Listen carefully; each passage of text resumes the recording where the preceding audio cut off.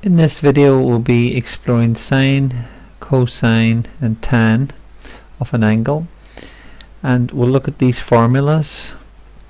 The sine of an angle equals the opposite over hypotenuse. The cosine of an angle is adjacent over hypotenuse. The tan of an angle equals the opposite over adjacent. But to do this, we're going to take a look at a triangle here that I've drawn, and you notice also that there's a circle around it. Right, what we've done is we've drawn a round circle with a 1 unit radius, and inside the circle we've created an angle. This is the x-axis and the y-axis, and starting at the center point of the circle where the axes meet, we create a angle off the x-axis up at 30 degrees and draw a line right out to the circumference of the circle, and that creates one side of our triangle, which we call the hypotenuse. Then from this point we drew a perpendicular line. This line then became the opposite of our angle. It's in relation to the angle, it's opposite, and that side. And then this line at the bottom, it is adjacent or next to the angle, so it's the nearest one to the angle.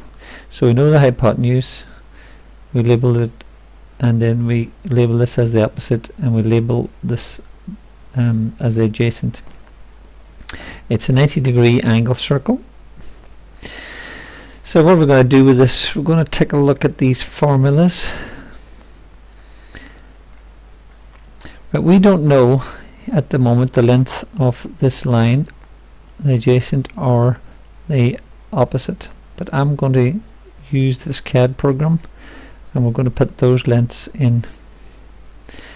There we get 0.5, and here we get 0.866. So we've got a calculator here. Let's clear it off. Now watch this. Let's see if I can get this to fit in. Let's move this out a little bit. Put our calculator there. Right, we have a 30-degree angle, so I'm going to type in 30 into a calculator, and when I click the sine I get this value here, 0.5.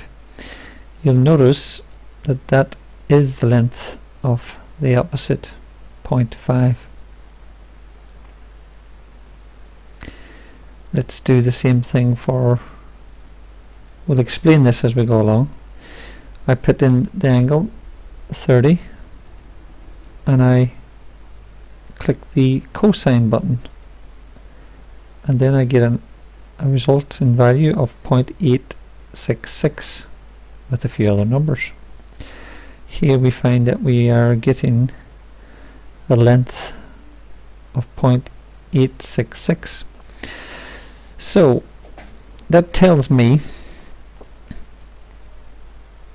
based on this unit circle, if I have an angle of a triangle and I type it into my calculator and I press the sine, it will give me the length of the opposite side of that triangle, which is 0.5.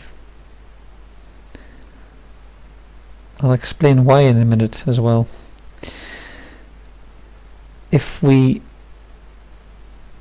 put cosine into, let's clear it. Let's put the angle 30 in again and click cosine. We get the angle, or the length, 0.88, and that equals the adjacent. Okay, so what about tan?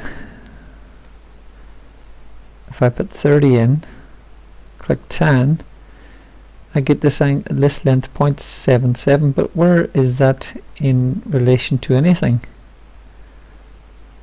What is this 0.577? So I'm going to show you where that value is in this setup. Well, tan means tangent, So what I'm going to do here now is I'm going to draw a tangent off the circle at this point here. So first of all, I'm just going to draw a perpendicular line.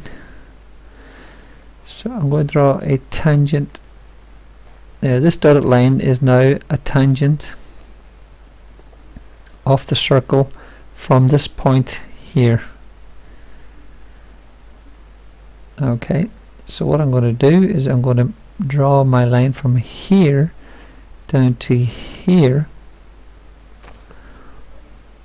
and we get this line here. Now I'm going to measure that line, and lo and behold, we get 0.577, which is this value here.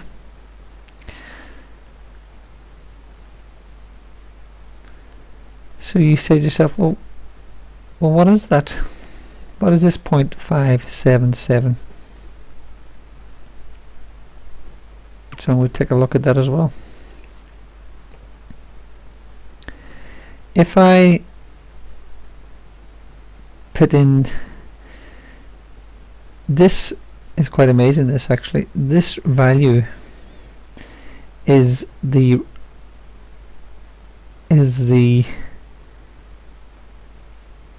what's the word, relationship of this value to this value. So let's type that in.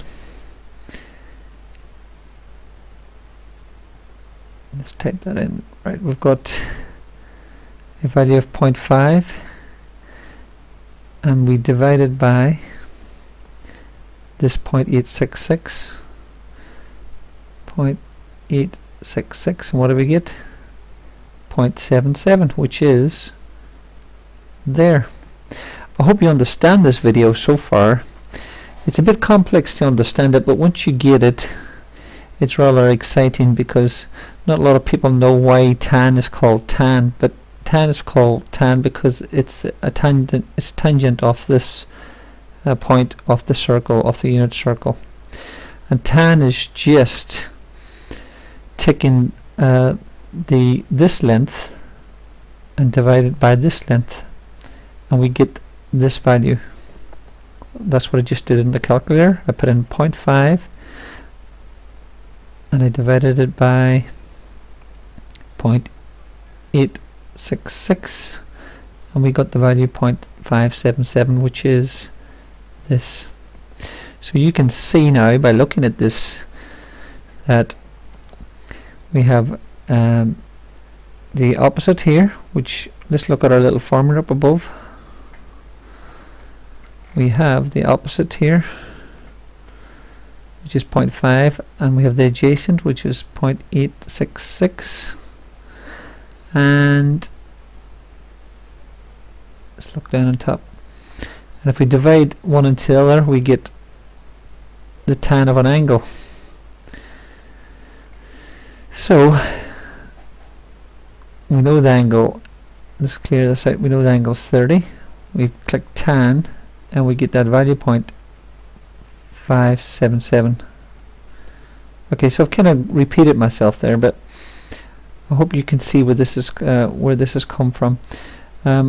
This really is enough to get you thinking. I could go on and explain this a bit further, but the video is going to be too long.